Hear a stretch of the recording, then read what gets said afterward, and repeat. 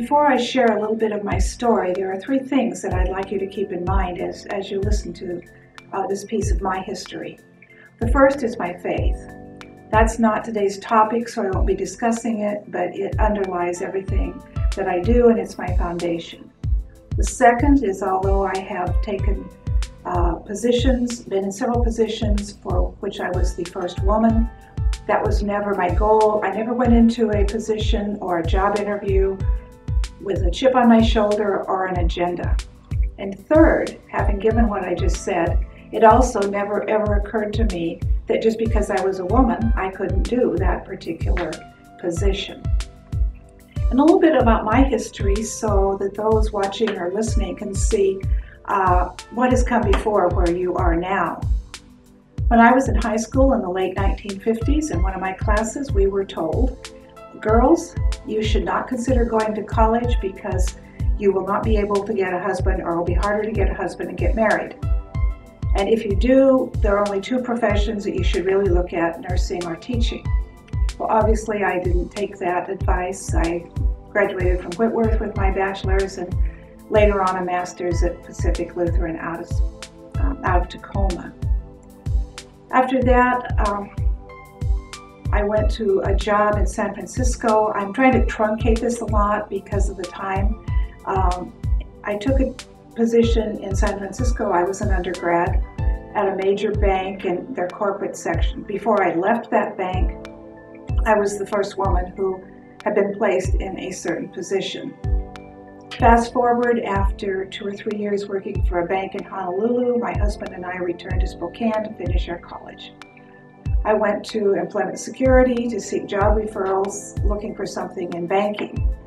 And as I was describing to the man what I had done, especially in San Francisco, he all of a sudden began looking confused and a little bit puzzled, and he's flipping through the pages on this book, and he's saying, we don't have anything like that in jobs for women.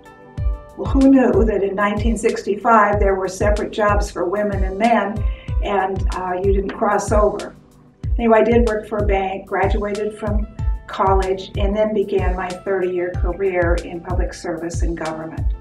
And I was initially a caseworker for public assistance there in Spokane. I had primarily a mental health and child protective services caseload.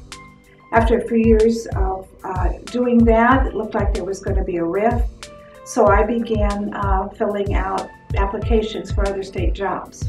And one of the things that you'll hear me say several times is be willing to take risks. I think I'm not sure who else you are hearing or studying for women's history, but my guess is you'll find every one of us had to take risks. So take risks. Don't be afraid to take risks. Try new things.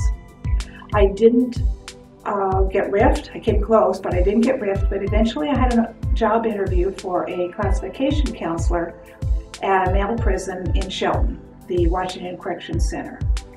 At that time, they did have men and women as classification counselors, but they were primarily housed in buildings separate from the cell blocks or the living units for the men. That was not the case at Shelton, where they had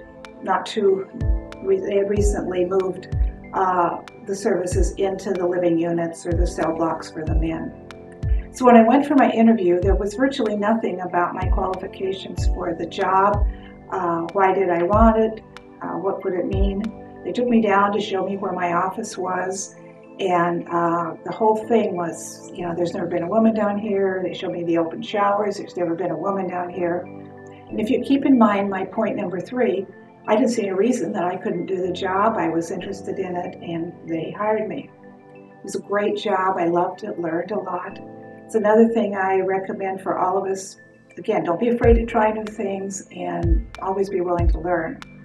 So again, fast forwarding, I was there, then I was a unit supervisor at that facility, and then I had an extraordinary opportunity to be part of a team developing an entirely new small prison concept in Spokane, Geiger pre-release. It was an excellent job. When there were no blueprints. We had to develop everything, decide what it looked like, decide who we would accept from the other prisons. Did that for several years, and then Washington State Penitentiary received the authorization for a third associate superintendent. My boss in Spokane felt that that would be a good position for me. I wasn't sure I was interested, but he recommended me, so I went down for an interview. My boss, the superintendent at that time, who did hire me, Bob Castana, was someone that I decided I would really like to work for, plus I was ready for a new challenge. He didn't mention to me that there never been a female associate superintendent. That wasn't an issue for him. He was looking for competence. So I accepted the job, and in the early 1980s I became the first, and I started to say so far only, but that's not the case. I was the first associate superintendent at Washington State Penitentiary. I hadn't really anticipated the news blitz. In fact, I neglected to tell you about the news story when I went to work as the first female in a male institution as a counselor. The Tacoma News-Tribune had a banner headline on their local section that said, "Lone woman counsels 742 inmates." Well, that wasn't true. I had 60 on my caseload, and my male counterparts were not very excited. So the same thing happened in a sense when I moved to the penitentiary as the associate superintendent. They interviewed my boss. It was a big deal. Never been a woman as an associate. And what he said is what I think all of us would like to be said about us if somebody did an article on what we were doing on our job. He didn't focus on the fact that I was a female. It wasn't an issue to him. He focused on my background, what I had done, said I had various levels of responsibility, performed well, and he considered me capable and competent, and he was confident that I could do the job. High praise indeed. Again, great job. Those of us who can have positions or jobs that we really love and challenge us, that's a privilege. We should be very thankful. After a few years doing that, I was again moved way out of my comfort zone as I moved to headquarters in Olympia to become the first director of a newly formed division in the Department of Corrections. And again, being a female there was just not an issue. There were 6 or 7 of us on exec staff, and 3 of us were women. It was an excellent job, totally stretched me again in many ways. I learned to interact with the legislature and other agencies. Like I say, take risks, be willing to try new things. I went from there to be an assistant director of prisons with 4 superintendents reporting to me. But my husband and I really wanted to get back to Eastern Washington. We loved Walla Walla. So I took another big risk.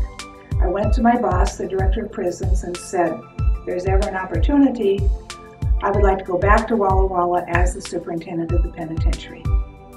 As it turned out, my timing was perfect, and in a short time, I was back as the first female superintendent of the maximum security prison in Washington State Penitentiary. Now you'd think by now I get a clue that some of these firsts were a big deal, but this one was probably surprised me, I guess, for lack of a better word. Of course, the UB would have done an article because they had a new superintendent. Spokesman Review did an article, other papers.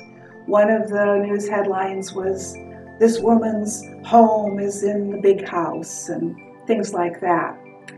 The Seattle Post-Intelligencer was a print newspaper then, and so they sent a reporter over, I think for a couple of days. She followed me around and asked questions and stuff, and then they did their Sunday supplement, the magazine that the newspapers put in. The cover picture in their main article was on the woman superintendent at the penitentiary. And I need to stop right here. I was not the first female superintendent of a male prison in Washington State. That honor belongs to Peggy Hoffman, who was at Pine Lodge in Spokane many years ago. And I also really want to give honor here in Walla Walla for the women who broke the ground at the penitentiary, the female correctional officers especially. Their story would be very different than mine, and others. The Carol Moses, who was a correctional program manager, and others. So I want to give them honor. But anyway, I'm at the penitentiary. Great job. After a while, everybody forgets that I'm the first female and we can all do our job. And as I wrap this up, I want to share a couple of the things that were my values that I wanted to bring to any position I had, whether it was my entry-level file clerk at San Francisco or my essentially CEO at the penitentiary. I worked hard.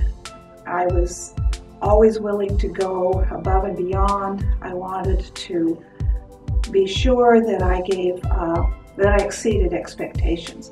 I always wanted to make my boss look good. I wanted to make my fellow workers look good. And later on, when I had people reporting to me, I was their champion. I wanted them to succeed. Beyond that, I think there are character qualities that we as women, men as well, but that we bring or must bring to any position. And that is our character.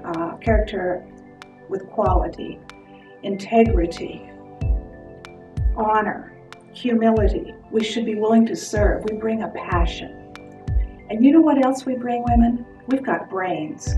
So let's take our brains, let's apply them to the characters, qualities that I just mentioned, and let's steer our department, our agency, our area. Let's take our brains and those qualities and steer the destiny into the future, a destiny of excellence. Personally, I am honored and humbled to have been a part of the parade of women in public service and government. Thank you.